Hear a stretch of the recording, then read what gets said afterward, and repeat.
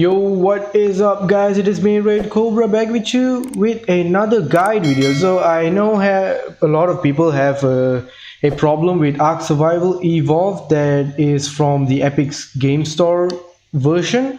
So there was a time where ARK Survival was free at Epic Store and most of the people got it, and there is a guide video on how to fix vSync on the Steam version of ARK Survival, but for the Epic Game Store is a bit it has a bit of changes, but it's not much of a big deal. I'm gonna show you guys on how to do this. So yeah, I'm gonna show you guys how to fix the Epic Game Store version of ARK Survival Evolved vSync problem. So first thing, you're going to go to where you downloaded your ARK Survival. So I downloaded in my D file, and then I'm going to go to Epic Games and then ARK Survival. So don't take the other ARK files, the one that the patch and all those expansion packs and all. Don't take it, just go for ARK Survival Evolved. The next thing you're going to do is press shoot a game.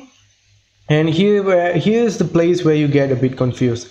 So for the Steam version, you got to go through config, but for the Epic Game Store version, you got to go to saved, config over here, and then we're going to go to Windows No Editor, and then we can find this game user settings. So just press this.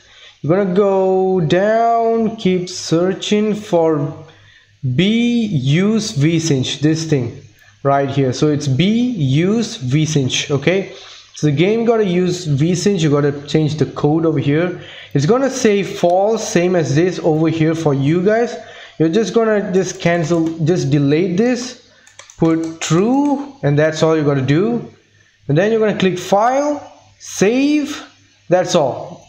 That is all. That is all you got to do, and your vSync problem is gonna go away in ARK Survival. So it's gonna fix over there. So if you don't want vSync, you just go back there and change the true to false. That's all. So yeah, that's all for this video guys. I hope this video helped you with this problem, and I hope you have a smooth gameplay for ARK Survival after this, and I'll see you guys in my next video or maybe a live stream.